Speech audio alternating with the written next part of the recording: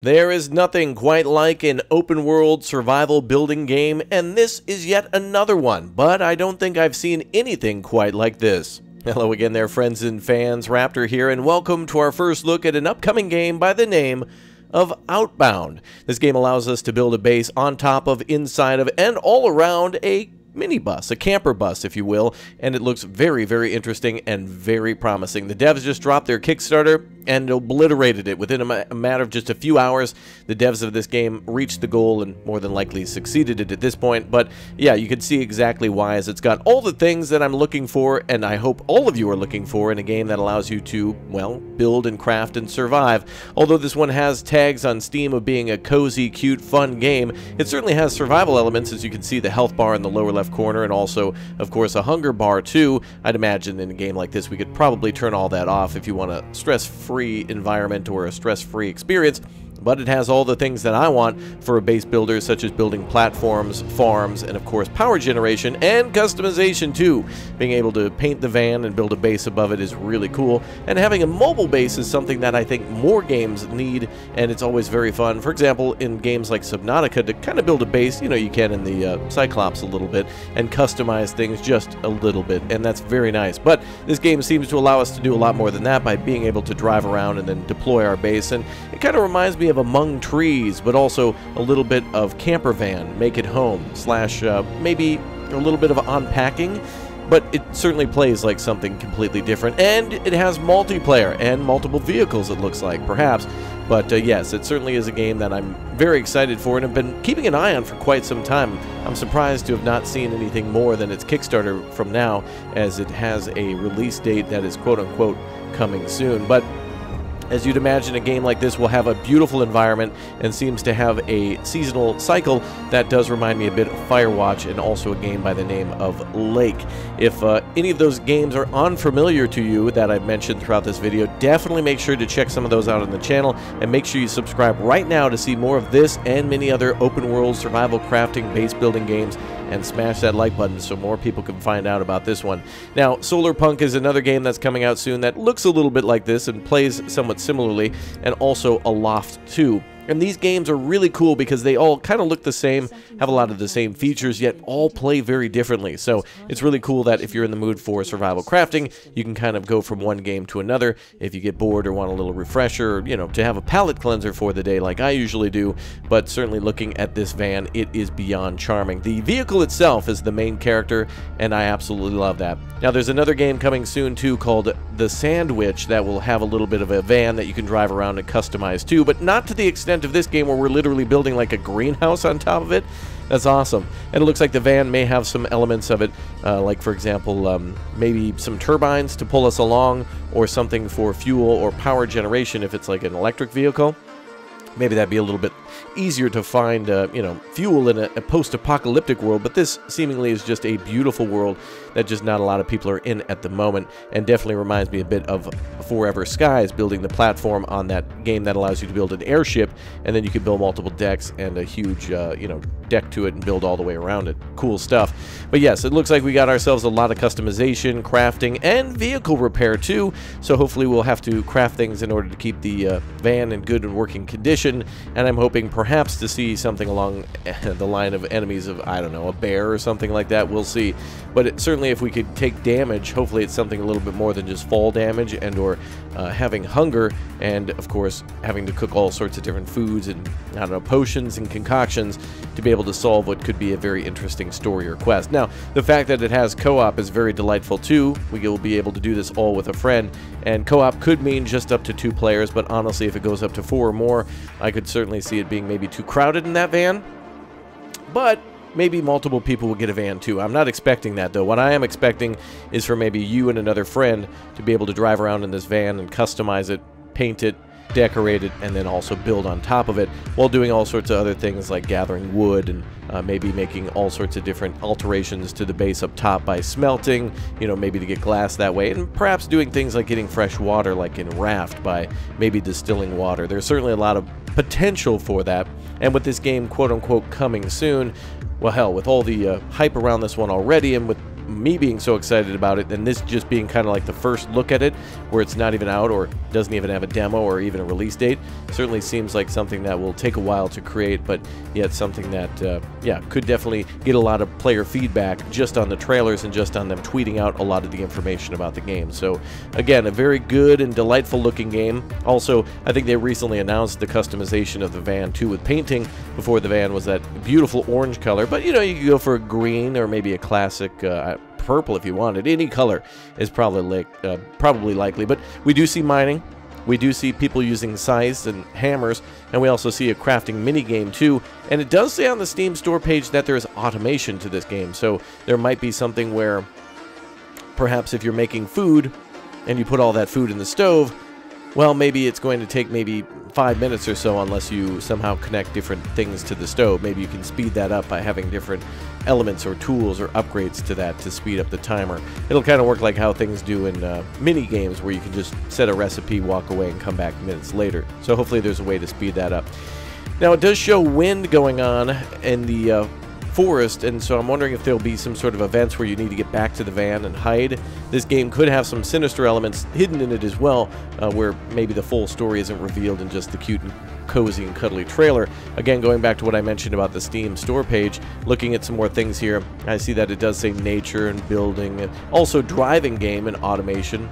Funny, and some other tags like that too. So I wonder what the element of driving around will be. Certainly it looks like you're driving around slow looking for things, so perhaps a little bit of Pacific Drive in here, where in order to get certain materials you have to go to certain locations.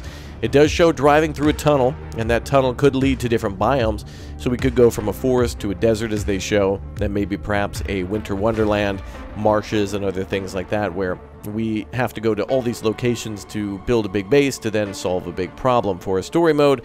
But then I could also imagine a game like this could also have a possible endless mode or just a free build mode, which would be great too. They would be wise to do that, I think. So very excited to see this. Now, again, the Outbound Kickstarter launch date reveal was on August 13th for their kind of like Kickstarter, so that was literally just today as I'm recording this. But yeah, now they're giving away alpha access for anybody in their Kickstarter, and that should be something that's coming out very soon. I'm assuming they're rolling that out because they've hit their goal on that one, so I'm not sure if anybody's permitted to showcase footage, but honestly, this really has an appealing art style that does remind me a little bit of Solarpunk, and also one called Hello Future. I had to remember that one. But yeah, Hello Future, a game that's a top-down survival game, post-apocalyptic environment. But yeah, I think this is a great art style. I think these colors are very beautiful, and it really makes it a little more exciting to explore the world and make it a little bit more charming than it being a realistic experience. Again,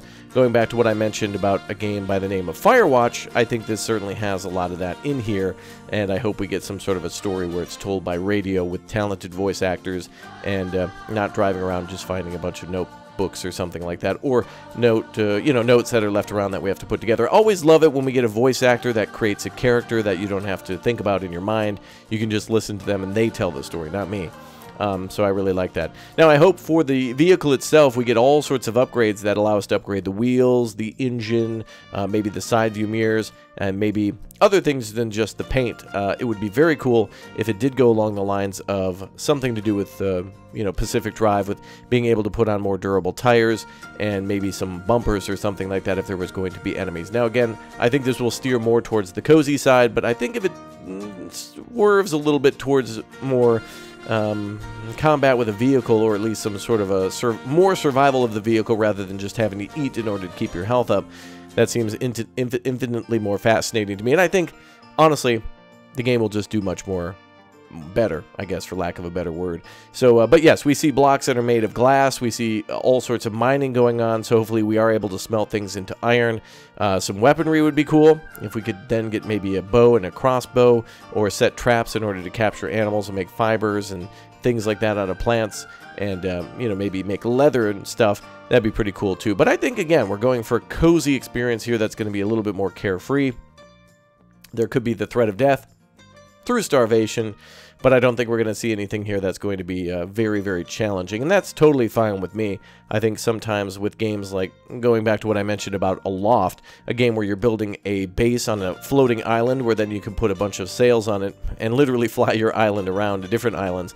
Very cool concept, and there's light combat in that one, but for the most part, you're just flying around gathering resources to upgrade your base. And I want to see more games like this. This is outstanding. To be able to build your base on a vehicle is really cool. Raft is a game that is the perfect example of that. You know, Subnautica is great too, and you build a stationary base in that one. And in Subnautica 2, you're kind of building in the space truck, which is really nice for some of the game as well. You're driving that big boy around. But honestly, in a game like Raft, when you get to build the base and make a ship or a giant raft or whatever you want, and have engines on it and navigate with it, that's pretty cool. So hopefully we do get elements where it's not just a long and windy trail, and where there's some open world spots where we can really get lost in the desert to go look for materials. I'd love to see something along the lines of a scanner and some more things to be able to salvage from the world. Like, for example, being able to tip over or knock down a windmill and then adapt it or bring it onto our vehicle. That'd be cool too. As well as perhaps a way to customize our license plate. I think that's probably going to be a thing because they show the word Outbound on their own license plate. So, of course, you could put bears or something on yours. Yeah, indeed. So I'm hoping to see a lot more from this game. I certainly want to see more of its development. It seems to be well developed already. They've got languages for subtitles in German, French, Italian, Spanish from Spain, and 14 other supported languages in total anyway, and at least fully voice-acted English, which I don't know exactly what that could be just yet, but hopefully we're finding a big O story here. When I look at the Steam store page, it does say that it's like Valheim and Raft, but when I refresh, then it says like Unpacking and some other games. So Steam is pretty liberal with its you know, I guess like comparing one game to another. I mean, if you owned Rust and that was your only survival game, it would probably say that this game was similar to Rust, which, okay, that'd be your only building game, so yeah, that's what you get to do here. So take that with a grain of salt, but certainly excited to see what multiplayer will bring. It also has full controller support, so this could be, for those of you wanting to play on consoles, it could eventually be a console game after its 1.0 release, but no telling at this moment from what I can see if it's going to just be a